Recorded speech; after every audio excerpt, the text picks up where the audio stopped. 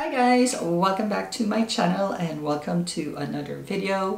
And for today, awat muna tayo sa foundation review. Although don't worry, meron na akong mga naka-line up na upcoming foundation review. So just stay tuned and be sure to subscribe to my channel and hit that tiny bell button to get notified whenever I upload new videos.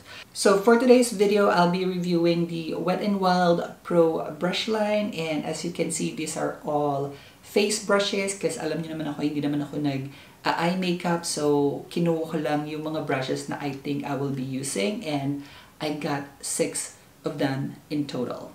So basahin lang natin ng mabilis yung description niya as per the packaging. It says here, Pro line brushes were curated with attention to every detail. They are cruelty-free, vegan, and feature our ergonomic handle that was designed for total control.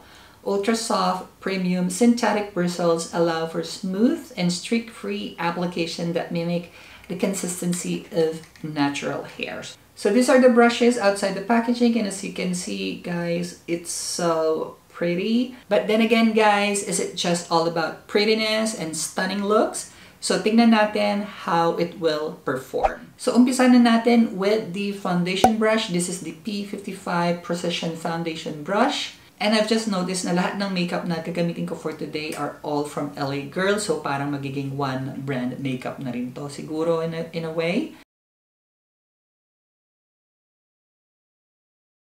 So let's try to buff it in. Itong brush na to, medyo sablay na siya for me agad-agad.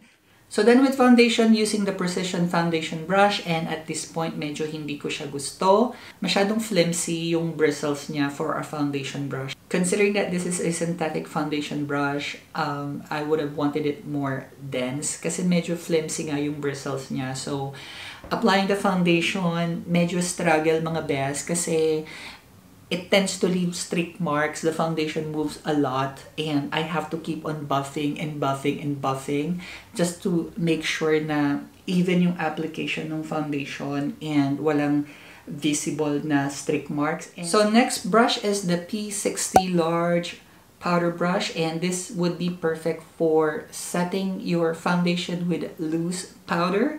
Nakita niyo naman how soft it is and how flimsy it is. Ito, okay lang maging flimsy sa akin kasi setting powder brush naman siya. So, okay lang siya.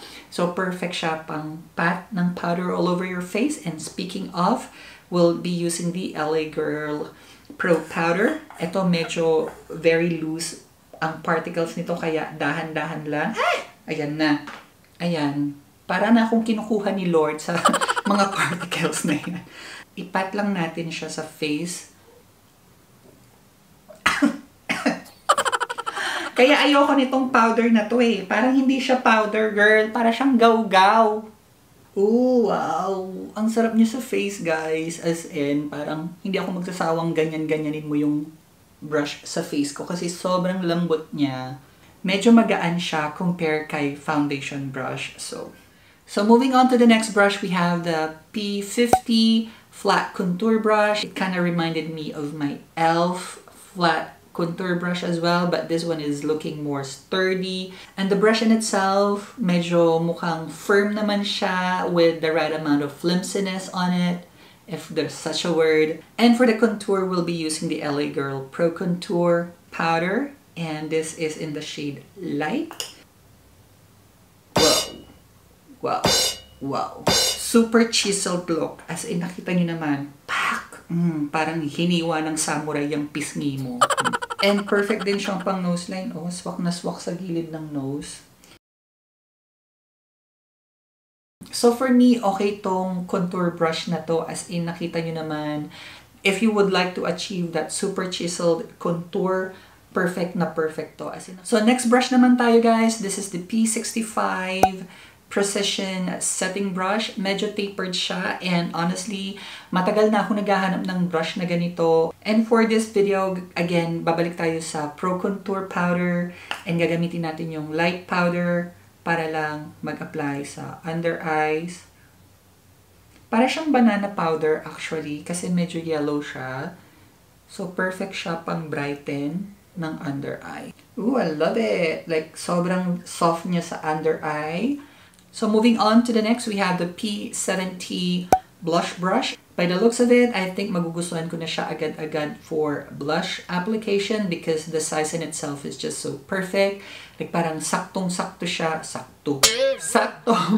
saktong-sakto siya sa apples of your cheeks. And we'll be using the LA Girl Blush Collection in Glam. So I'll just be using this shade na lang. So as I mentioned, okay si blush brush. And the way I apply the blush for today is tinarget ko kagad yung apples of the cheek and then in a circular motion, I'm working my way in and I'm trying to connect it dun sa contour para magmukha silang fused. Makikita mo yung transition between the contour and the blush.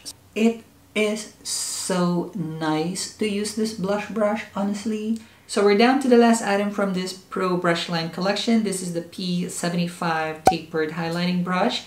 And ang cute niya kasi parang perfect na perfect siya for highlighting the high points of your face. Parang yan na naman tayo sa sakto. Saktong-sakto lang yung lapat ng brush, yung size niya doon sa mga high points of your face. So balik tayo dito sa Glam palette na to for our highlight for today. And ito yung highlighter that comes in the pan. Medyo mahihain tong highlighter na to be honest, kasi hindi siya ganun ka-blinding, which is okay lang naman. Ayan.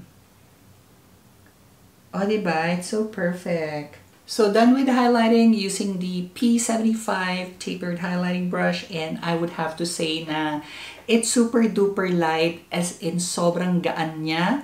Para ka lang nag-a-apply ng watercolor sa face mo. Para ka lang nasa art class. Alam mo yun. So wala pa akong kilay. Tapusin ko lang siya off cam, and then pagbalik ko, I will give you my final thoughts on each of the brushes, whether it's Ahave or Wale. See ya! And this is the complete look for today. Again, hindi naman focal point ang makeup look for today, but more on the makeup brushes that was used to achieve this look. So, umpisahan ko na si P55 Precision Foundation Brush. And as you can see, parang may halo siya dito sa center. And I think that's what makes it a precision brush. Because when you put it on this side of the cheekbones and this side of the jawline, and the nose bridge and all, sakto siya. It makes sense na may halo siya kasi mas okay yung fit and yung lapat ng brush sa face. To be honest, hindi ko gusto tong foundation brush na to kasi masyado siyang flimsy, masyado siyang soft, as in nasobrahan siya sa lambot, mga bes. Hindi siya ideal for foundation application. Next naman is the P60 Large Powder Brush, and for me, gusto ko siya. It's Ahave for me. Ang sarap niyang ipang-apply ng loose setting powder. Super perfecto to set your foundation with your favorite loose setting powder. As in, ang sarap niyang ipat-pat sa face. Hindi siya yung like parang tinutusok ka ng bristles and makate. No, it's not. It's super soft. And next naman is this P50 Flat Contouring Brush. And for me, it's Ahave din because nakita niyo naman kanina during the demo. Talagang na-achieve niya kagad in one stroke or one swipe yung super chiseled look nung contour powder. So, bongga to. So, next naman is the P65 Setting Brush. And for me, it's Ahave din kasi perfect na perfect siya pang set ng under eye, pang highlight ng under eye, and all of that stuff. Sobrang okay yung pagka-tapered niya, as in swak na swak siya for under eye. So next naman is this P70 Blush Brush, and I would have to say na it's Ahave as well because sobrang perfect niya for applying blush. As in yung size niya is just the right size na talaga namang swak na swak siya sa apples of your cheek. So madaling i-apply yung blush on mo. You will never go wrong with your blush application using this brush. So, bongga! And we're down to the last item. This is the P75 Tapered Highlighting Brush. And I would have to say that this is extremely my favorite among the brushes in this collection. Kasi sobrang cute niya, mga bes. As in, the size and yung the way that it applied the highlight, like as in sobrang dali, sobrang precise nung pagkaka-tapered niya. Kaya talaga namang bonggang-bongga yung lapat ng highlighter sa face, sa cheekbones, sa bridge ng nose, and sa cupid's bow and some parts of my chin. So again, this is extremely my favorite from this collection. So bongga. And another reason why I like these brushes, apart from aesthetic reasons, is the ergonomics of these brushes. Like, these are ergonomically designed. If you can see, meron siyang dent dito. Essentially, this is like a thumb rest. Like, you can put in your thumb like that, and then, you know, work on your application of the product, like to blend or to swirl. Of all of the 6 face brushes that I've got from this collection, I would have to say I love the 5, except for the foundation brush. It won't be my favorite foundation brush anytime soon, but don't worry guys, I will still give it a chance. I will find a way to make this work better for me kasi sayang din siya, medyo mahal din siya. And that would conclude this video for today, and I hope you guys like this video. And if you do, kindly click the like button, comment down below, and subscribe to my channel if you haven't already. And make sure to click on the notification bell so you will get notified whenever I will upload new videos. Again, maraming salamat po, and as always, I will see you on the next one. Bye!